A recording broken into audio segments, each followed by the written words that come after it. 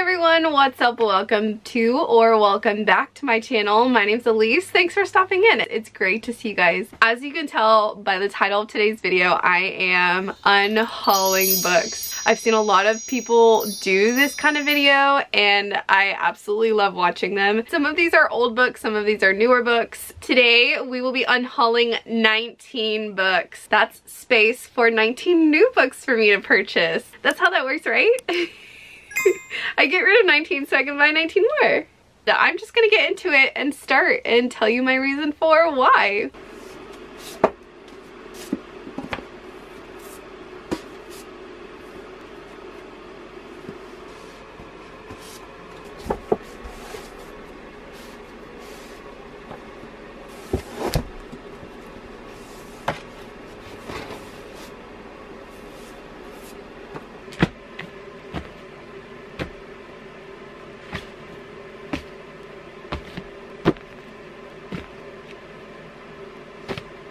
Let's get started. This one might be controversial, but I have to do it. If you watched my 24-hour reading challenge, Colleen Hoover only edition, I had a lot of really mixed feelings about this book. The writing style was great. There were some really beautiful moments. However, the plot just was not for me. This is a book about friends with benefits. But the girl Tate decides that she really likes Miles and really wants more from him. So whenever she starts asking for more, he's like, no, we agreed to not do that. She gets upset and then like tries again and again and again and again. And then gets upset when he like pulls back and away.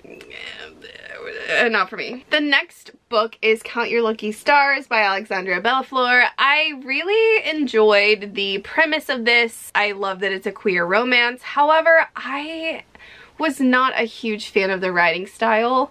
I did go and look at the other books in this series because I thought, oh, this is technically the third book, even though they're standalones. Maybe it just seemed a little off to me because it was the third. I tried reading the first chapters and I just couldn't get into it. The cover is gorgeous and I do remember really enjoying the spice in this book. I wish the best for Alexandria Bellafleur, but I'm gonna have to let this go. Then we have Water for Elephants by Sarah Green.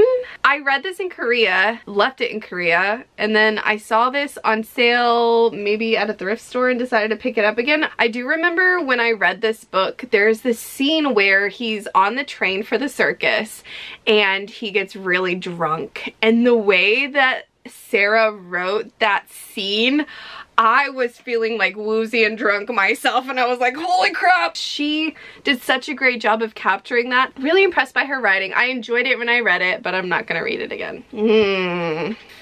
This one's hard for me. The Beautiful Ones. This is a classic example of buying books for the beautiful covers. Oh, can you hear the chickens outside? Oh my gosh. I bought this for the cover. I bought this when I first got back from South Korea and I was going absolutely crazy because now I can actually buy physical books. I have tried reading the first few pages and I just can't. I'm also confused at myself because this is by Silvia Moreno Garcia and she is the same author who wrote Mexican Gothic. Mexican Gothic wasn't for me. I don't know if it was the genre or the writing style or what, but it was not for me. So I'm kind of confused why I even picked this book up in the first place. So I will probably be reselling this one. Chickies, really, do you have to do this right here, right now? Ladies, must you do this right now? Don't get sassy at me. Okay, my next book that I'm also kind of sad about is Something Wilder by Christina Lauren. I really enjoy Christina Lauren's books, but this one didn't hit for me. It was just so chaotic. Towards the ending, I finally accepted how chaotic it was, and then I started enjoying it more, but it was just a lot. And it also had floating third-person narrator. That's just not my personal favorite. Nothing against people who use it, but I personally am not a huge fan of it. It was just a combination of things that weren't for me. Still love CeeLo The next book we have is The Silence of the Girls by Pat Barker. I actually just read this in my Reading Greek Mythology books for a week, but my boyfriend actually got me this book for Christmas in paperback form, and one, I prefer paperback, and two, for some reason I thought that I didn't have this book already. I thought this was called something else, so that was my fault, but I don't need two versions of it. This one has all of my annotations and it's in paperback, which I prefer. So next we have Flow. This book, I've heard really great things about it. I mean, it has really great reviews too, but I've tried reading it a few times and I just end up falling asleep. So I think that for me, this might end up being a better book for me to listen to. Then we have The Ice Queen by Alice Hoffman. I've had this book for a really long time. I thought I would read this and I have not gotten to it, and I just don't think that I'm going to, if I'm being quite honest. I don't know, maybe I should just keep it just for decoration or something, but it's coming off my main shelves. Then we have Eleanor and Park by Rainbow Rowell. I really enjoyed this book. I loved the short chapters. I loved how just like blunt these two were with each other. I kind of liked how the ending wasn't exactly how you preferred. Like at the time when I read it, I was kind of like upset, but then the more I thought about it, the more I appreciated the ending. However, I just don't think I'm going to read this again, and if I owned it, I would probably prefer paperback. It is what it is. A potentially controversial one. These three by Cassandra Clare. We have City of Fallen Angels, City of Glass, and Clockwork Angel. Now, I have an explanation. I found these in paperback.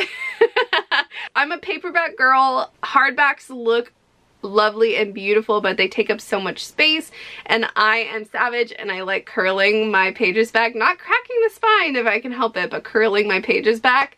So when I found these in paperback for like 99 cents, I was like, yes, so I'll resell these or donate these or something like that. Then we have Down Home Cowboy by Maisie Yates. Now, I've read several of the books in this series. I really love the Copperidge series that she has. Whenever I'm feeling nostalgic, or especially when I was in Korea when I was homesick, or I just want a cowboy romance with a little bit of spice, these are great. But for some reason, I'm not loving this one. The main character was just saying and thinking the same things over and over and over and over and over and over and over again. And I just couldn't. So I'm just gonna DNF this and pass it on. Then we have Starfall, which actually looks like a pretty fun novel. However, I just learned that this is the second book in a series. It's pretty beat up. I got it secondhand. I just have a lot of other books that I'm probably gonna reach for before I reach for this one. So I'm just gonna let it go. And if for some reason it catches my attention again, I'll probably pick up the ebook or something like that. I love knitting and crocheting. I picked this up and I was just so excited to see knitting in a book. I thought that was so cool because you don't see that very often. And for a girly who loves knitting, you're like, yes! Whenever you see your hobby in a book, it's so exciting and fun. But I've read the first few pages of this quite a few times, just trying to garner interest and see if I felt like reading it. And I passed it by so many times that I think it's time for it to go. Then we have Fairest, which is a novella in the Lunar Chronicles by Marissa Meyer. I have read 2 of these books so far and I've really enjoyed them. However, they've both been on Kindle and I just kind of want to keep them on Kindle for the sake of consistency. Then we have The Kite Runner, which I honestly have not read and I should read it. I know it has really good lessons to tell and that it's, I don't know if classic is the right word, but it's a piece of literature that I know a lot of us grew up having read, but I don't think I'm gonna read this.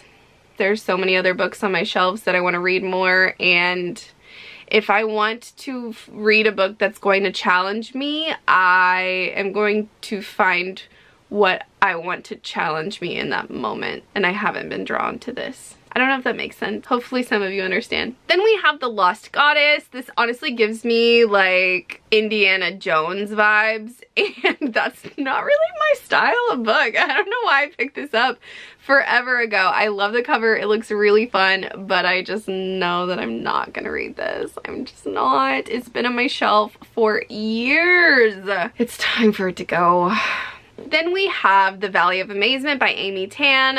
I have learned that I just am not a huge fan of multi-generational stories. Stories that span multi-generations are usually a lot slower and maybe a little bit more dense, and that is not my preferred style of writing or book. I've also had this on my shelves for several years. I've passed it by so many times, and it's almost 600 pages. I've also learned that I like shorter books than I used to.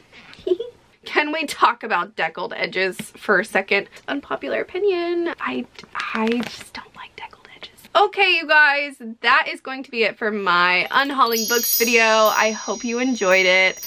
Let me know if there are some books down below that I should give a second chance. Thanks so much for watching. Sending all of you good vibes wherever you are, whenever you are. All the good vibes. All the good vibes. Take them. Just take them. Okay, everyone. I'll see you in my next video. Bye-bye. That was so satisfying. Oh, okay. I've been thinking about getting rid of those books for so long and just like wavering about them for so long that it feels very satisfying to finally just let them go. Can you focus on me and not my gorgeous books? Like, I get it. Oh my gosh. Ugly Love.